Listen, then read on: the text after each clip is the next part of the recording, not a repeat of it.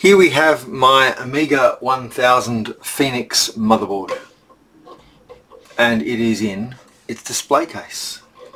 This is something I built to show off an amazing piece of Australian computing history and a wonderful Commodore Amiga.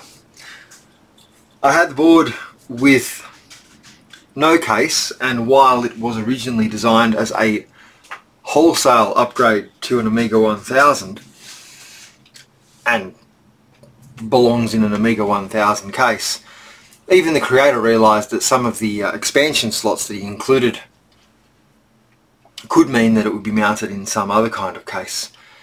And I've mounted it in a display case that I've made out of some polycarbonate sheeting sold as machine guard polycarbonate, which should be static dissipative and it doesn't seem to attract dust, and various pieces of aluminium section, so lots of angle and some rectangular hollow section.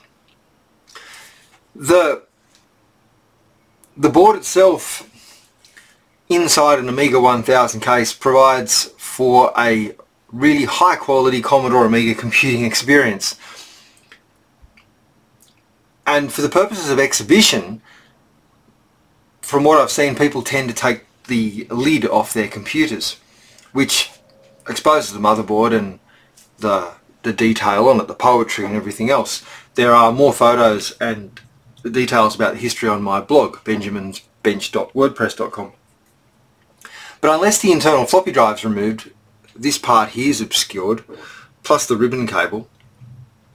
And while it would be an extremely interesting exhibition, the field of view is limited and the bottom is of course entirely obscured. So having one of these boards with no case, I made this display case. The board is a very interesting upgrade to the Amiga 1000. It provides for this expansion port here, which I'd love something for, maybe even just a CPU socket riser, but I don't have anything to go in there. A standard Amiga 2000 Zorro slot, and over here a standard Amiga 2000 video slot, which has currently got an RGB to HDMI board in there, but no Raspberry Pi Zero to power it because of the global shortage.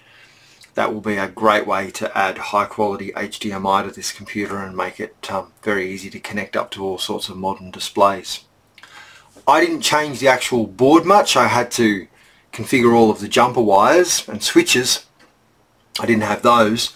I put a removable coin cell in here. The original was soldered to the board, and I replaced these capacitors here with brand new electrolytics.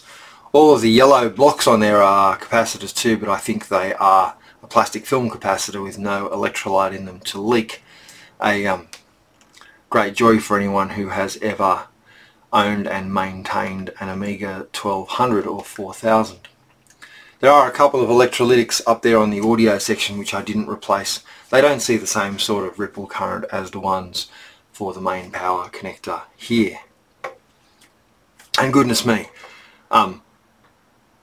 going from the socket on the back of the machine that's connected up through this aviation style connector, a GX something something, getting these cables to the right spots on the board was nerve-wracking. At one stage I got an original Amiga 1000 power supply, drew what I measured on its connector, covered that up, measured what I'd made here, then compared the two drawings. I checked and rechecked so many times because wired up wrong it would create absolute havoc and may even burn up traces on the board. It's 5 volts, 12 volts, minus 5 volts ground, and a 50 Hertz tick signal derived from the mains that's not used here thanks to that jumper over there. So the way this is currently configured, we have a range of different switches around the machine which we will go to in turn. We have two different kickstart ROMs, the ROMs that hold the software an Amiga loads upon startup, 1.3 and 3.1, and we have a RAM expansion in the side here, a 2 megabyte RAM expansion, although I do have an accelerator to go in here with a ribbon cable back to the CPU socket, but I need to replace the pins on the part that plugs into the socket. The ones on there are quite large. I need to put in these.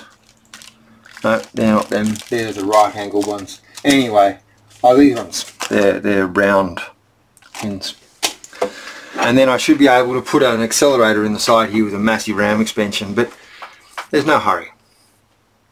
So I mentioned that with this setup you can see the top really clearly, fairly unobscured. The ribbon cable over here goes to a hard drive emulator, SCSI hard drive emulator. I've left the cable a bit long. There is a second socket under there and I need to be able to get to it. So let's turn this upside down. And this is a rare sight really, the bottom of one of these boards, and it's worth doing.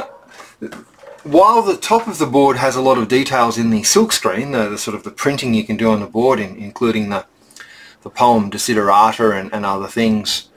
Again, details on my blog at benjaminsbench.wordpress.com. The details on the bottom of the board are included with traces, the same as the ones that carry electrical signals. And there's some branding and some thanks to the original subscribers. There's some indication this might be the first confirmed crowdsource funded IT project, but there are thanks to the subscribers down here. And it's on the bottom of the board that you can really start to see my construction methods. These holes for these 15mm standoffs to make sure there's room for the expansion port and so on had to be in exactly the right spot. I think I needed to be within 0.5 millimeter of on center at worst, and they're right. They're absolutely spot on. It was an extremely exacting process.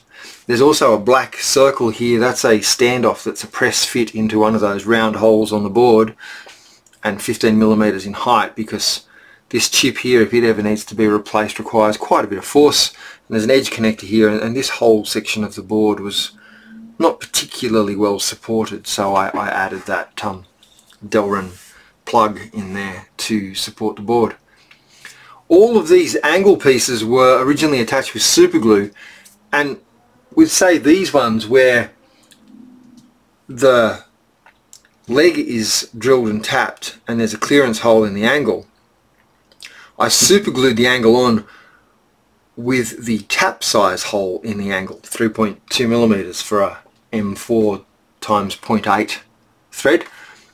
So I then copied that 3.2mm hole into the aluminium and then opened up the hole in the angle for clearance.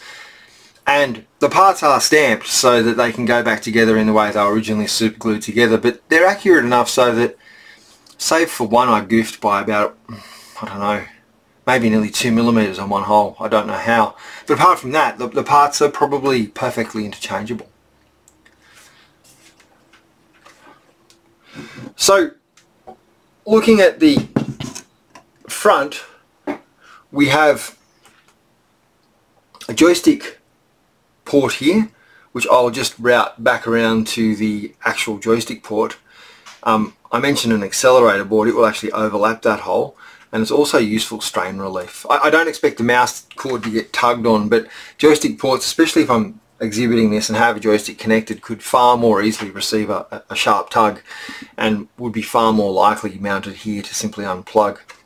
Over on this side there is a switch which disables auto booting of the hard drive, which means that the computer will try and boot from a floppy, and if there's no floppy present you just get one of those Amiga insert floppy screens. Quite lovely. It's nice to see them occasionally. And this is a power LED which I configured to be the same as the power LEDs on a Phoenix upgraded 1000 as per the the manual. This original copy from the olden days. I've thumbed through that a lot. I perhaps should have used a printout copy, but it was so nice to use the genuine article, even though it was a little bit out of date. The LED has red and green, and normally when the computer's on, they're both on, it makes it orange. When the hard drive's active, the red light is turned off and the light goes green. Apparently if there's a major fault, the light can go red. I'm pleased to say that's not something I have ever seen. Over on this side you get a better look at the SCSI emulator, the Small Computer Systems Interface emulator. It's an SD to SCSI. It isn't particularly happy with the SCSI controller on the Phoenix motherboard. I only got it working reliably by not using the onboard ROM beyond boot and putting an updated version of the ROM. Well, there's no updated version of the ROM officially, but using updated software to run the computer once it had started. And that's been great. It's been super reliable ever since I did that. And then over here we see these 3 momentary action buttons, and they're connected back to the HDMI adapter in the video slot. And one of them is grabs the screen like a screenshot, which will be super useful for my blog and for some other purposes I have in mind for that.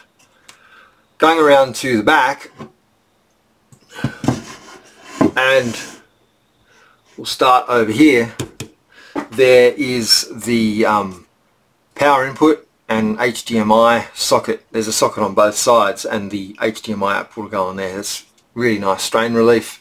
Then there are connectors for video, parallel, floppy, and serial, not in that order, across the back of the computer.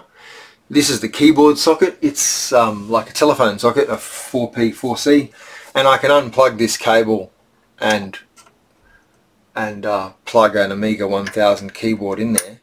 But I'm unlikely to do that. What I've done instead is put this socket in on the cable, which is the kind of socket you would normally expect to find on an Amiga 2000 or 3000, and it's the kind of socket that most of the adapters use to enable connection of a modern keyboard to an Amiga. And that's what I do. Clearly this is no kind of Amiga in concourse condition. These switches here are to select between the 2 kickstart ROMs and to choose to boot or not boot off an external floppy drive. I didn't put a floppy on the board, it covers too much up and the ribbon cable gets in the way, but I can boot off a floppy with this switch over here, and indeed perhaps just as usefully I can not boot off a floppy with the switch over on that side. So I can have a floppy in a virtual floppy or a real floppy in a floppy disk drive that is bootable, but if I've got the switch over there I still boot from the hard drive, which can be extremely useful. There's also a ring here that I'll use for locking it up. I hope to take it, well I built this to take to an exhibition in April, and I hope to take it to some other places, and it would be nice to be able to sort of nip off to get a cup of coffee or something and have the computer tacked in place. I mean it's a valuable thing, but the amount of the tens and tens of hours that I've put into getting this display case sorted out and figuring out how to get the software running reliably, to lose that would be genuinely heartbreaking. The coin cell should last quite well. I did think about a smaller one in there, but it doesn't obscure any of the writing, and the legs on it only needed the slightest tweak to line up with some of the existing holes in the board. So that's the Phoenix board. Hopefully you've enjoyed the slightly better audio and videography in this video. As I say in the blah, I'm not looking to be a major force amongst YouTubers. I'm just having a bit of fun, and it allows me to have a bit of a rant to camera instead of ranting at family and friends who probably probably appreciate the fact that I'm doing this instead. If you have any questions, you can put them in the comments or head on over to the blog. I'll make sure there's a link to the blog in the video description.